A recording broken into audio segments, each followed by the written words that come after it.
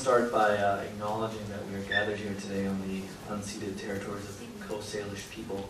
I also want to start by thanking the BCCLA for inviting me to come out here to speak, and I want to apologize. I have a bit of a cough, so I might be a little muffled in my speaking. It's no small task. It's kind of intimidating to speak after individuals such as Don. I'm pretty sure I've studied some of the cases that he was counsel on in law school, and I'll be quoting some commissions that he also participated in. So I'll try not to be nervous up here.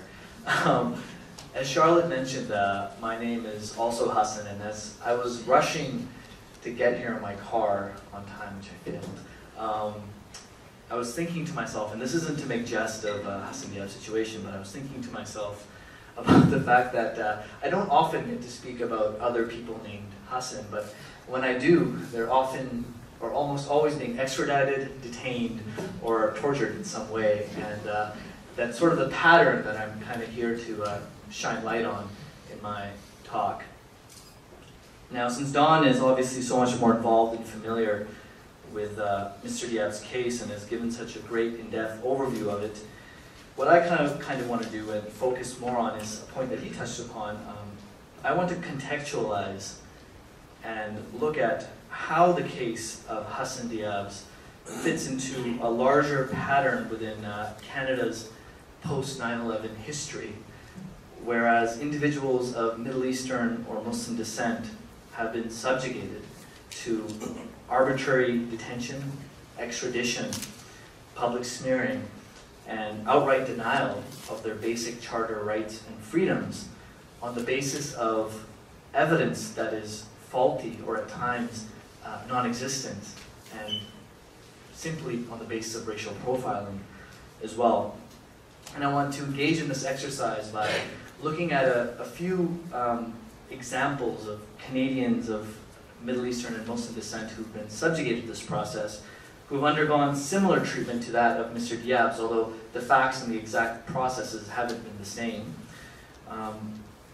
And in relation to this, I want to step even farther back, and I want to explore how the rising climate of Islamophobia, both within Canada and globally, has allowed for the creation of what I would argue a two-tier system of due process, where the evidentiary burden required to detain individuals of Middle Eastern and Muslim descent and to label them as terrorists is of much lower standard than that afforded to Canadians who happen not to be of Middle Eastern and Muslim descent. I'll try to do that all in 15 minutes. So, jumping right into it, I think where it makes most sense to start is to begin with the case of Mahar, because I think it's one of the first cases post 9/11 which kind of grabbed the Canadian public's attention. And for those of you not familiar with his case, Mahar was a Syrian Canadian who in September of 2002, while on his way home to Canada from a family vacation in Tunis, was detained in New York at JFK Airport. He was questioned, held without charges for nearly 2 weeks, and eventually deported to Syria, even though he was a Canadian citizen and passport holder. He was detained in Syria for almost a year, during which time he was brutally tortured and interrogated, until he was eventually released to Canada, largely because of the efforts of his wife and the public sort of campaign which she launched to mobilize the Canadian government to get him back to Canada.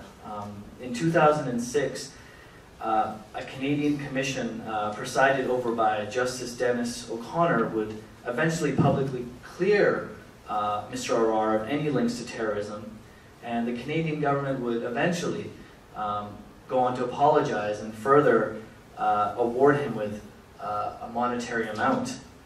Ironically, even the Syrian government, the individuals behind his torture, stated that he was completely innocent. Now, although the most disturbing aspect of Mr. Arar's story is the fact that a completely innocent Canadian citizen had to endure something as horrifying as being tortured for a year, what's also disturbing, I think, for us as Canadians now is the fact that our own law enforcement agencies and government played a role in this horrible ordeal that Mr. Arar had to experience. As the 2006 commission outlined, prior to being detained by U.S. authorities, the RCMP had provided U.S. authorities with inaccurate, again, faulty intelligence that resulted in Mr. Arar being placed on a border watch list, which included the likes of Al-Qaeda terror suspects, even though Mr. Arar had no ties to any such organizations and had no prior criminal record. The RCMP Anti-Terrorism Division also violated its own force's existing policies by giving U.S. officials sensitive intelligence data that had not been screened or analyzed for accuracy. Once Mr. Arar was detained by U.S. officials in 2002, the report goes on to say it is very likely that U.S. officials relied on faulty RCMP intelligence when it decided to send Mr. Arar to Syria rather than home to Canada.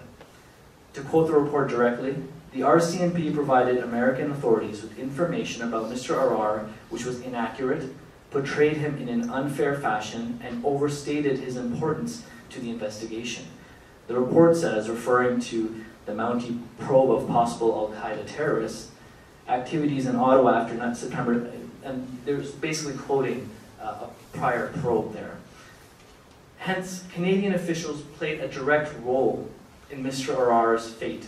They provided faulty intelligence information to U.S. officials, knowing that Mr. Arar was facing potential deportation to Syria and, of course, a likelihood of torture. And this was despite the fact that Mr. Arar was a Canadian citizen, had no previous history of being charged of any crimes, including terrorism, and with no substantial evidence that linked him to any sort of terrorist organization.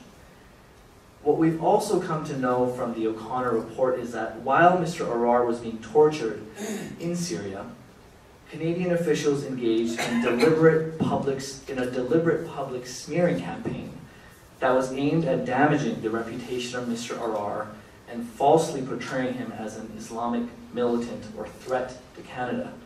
The campaign involved leaking false information about Mr. Arar, which was extracted from him while he was being tortured in Syria and provided to CSIS, to Canadian media outlets, such as CTV.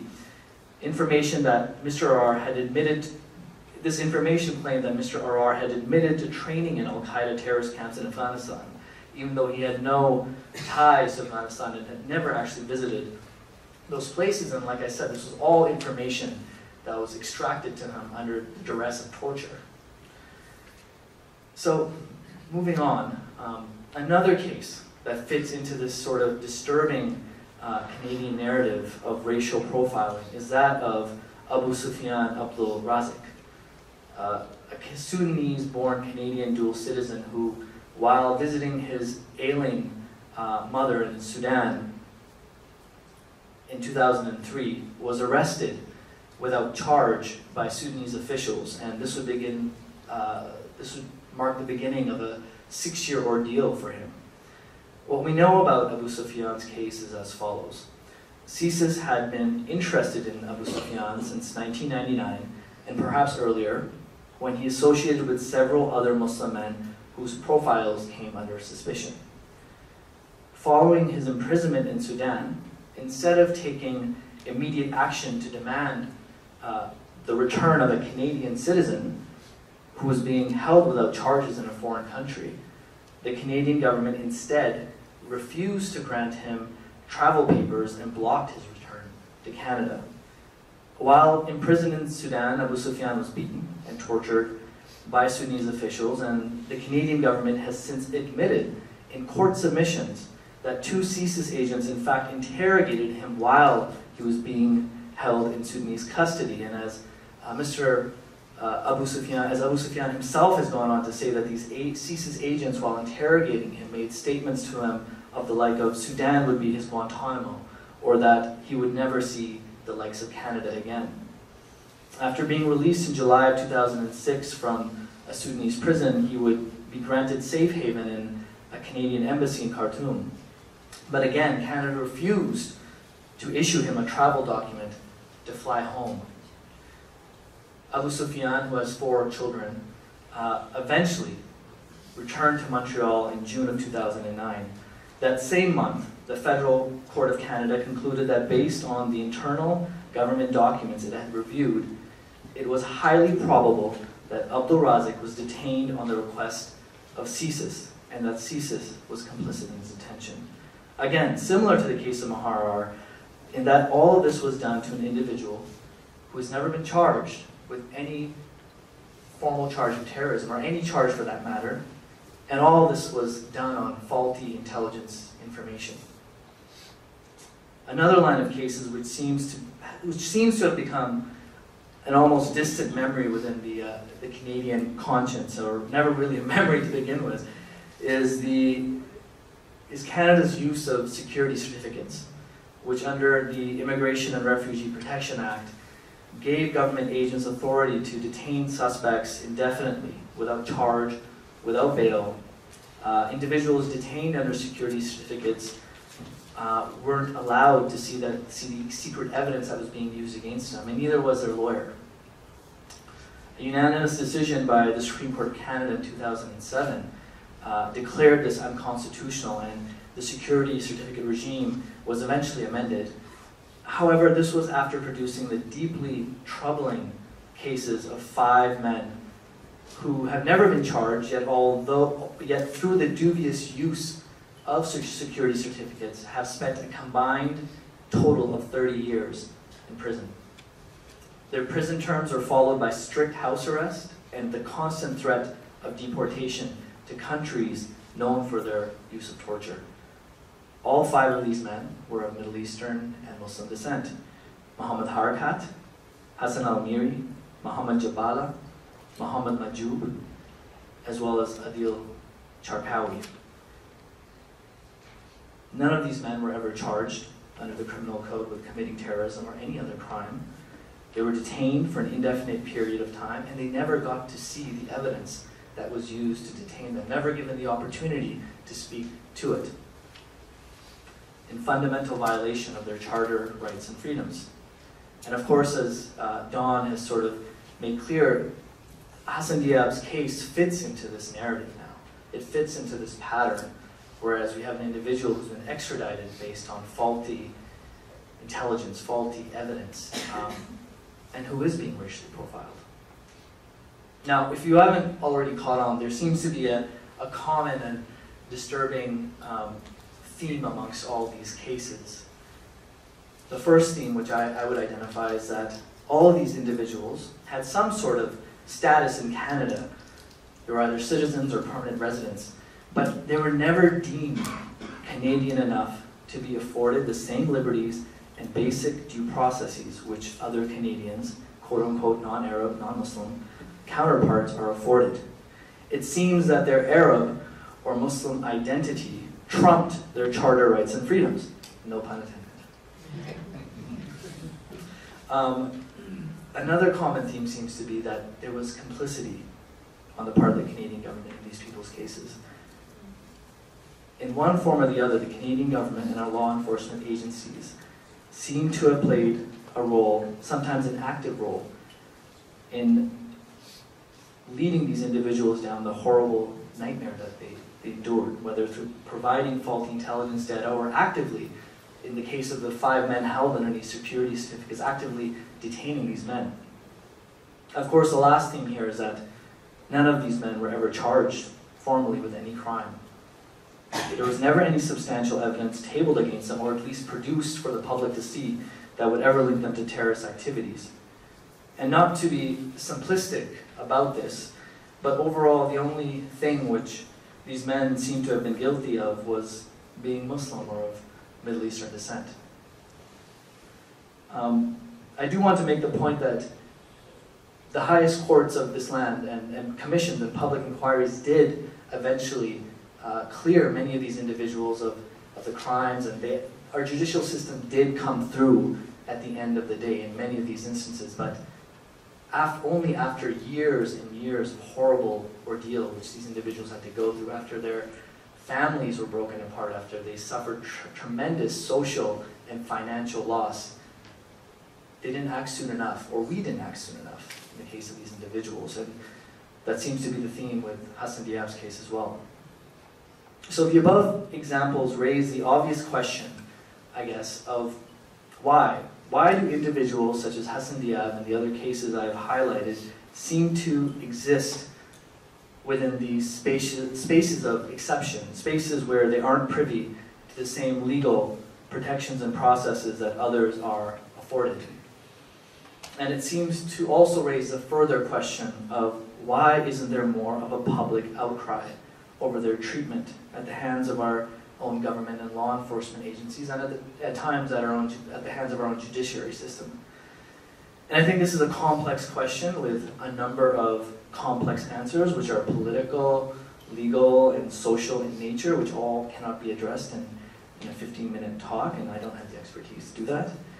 But the point that I do want to make is that our government, our law enforcement agencies, our intelligence agencies, our judiciary system, us as a whole, as a Canadian public, we don't exist within a vacuum. There is a political and social climate or environment within which we exist. And since 9/11, as Don has pointed out as well, this climate has been one of increasing Islamophobia, or a climate within which there is a heightened fear or prejudice, sometimes hatred and dislike towards Muslims. And we've seen it here in Canada. We saw it here in our last federal elections, where a party that will go unnamed practically ran its entire campaign, at least in its dying days, a campaign based on Islamophobia. It proposed something as ridiculous as a barbaric cultural practices hotline, where you could report in on your Muslim neighbor.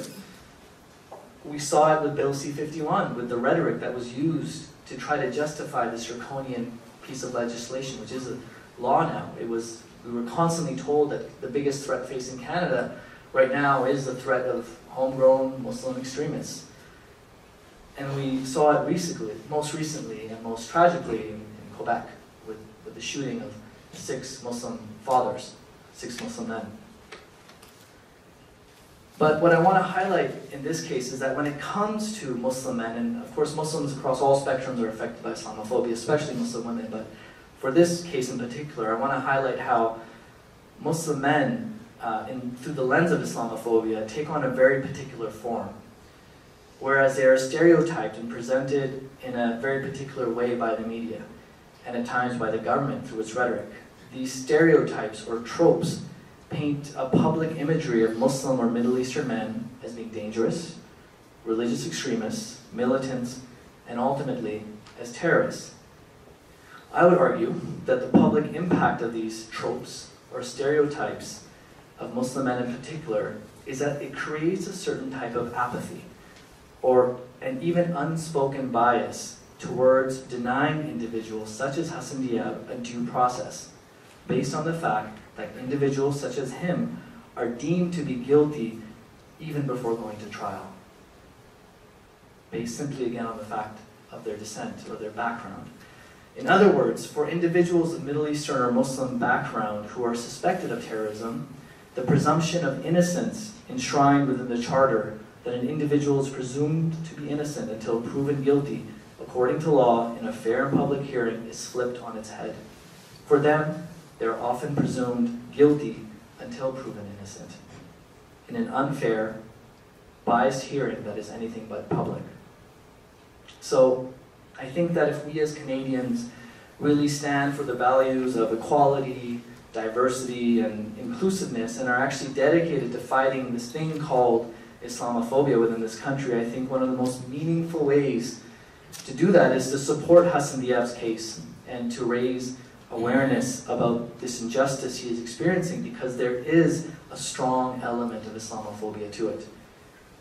Ultimately, I believe that it is vitally important to view Hassan Diab's case through a lens of Islamophobia or discrimination, because we need to point out the lack of due process, but we also need to call out and deconstruct this climate and atmosphere of Islamophobia or anti-Muslim sentiment that has allowed for this injustice to happen in the first place.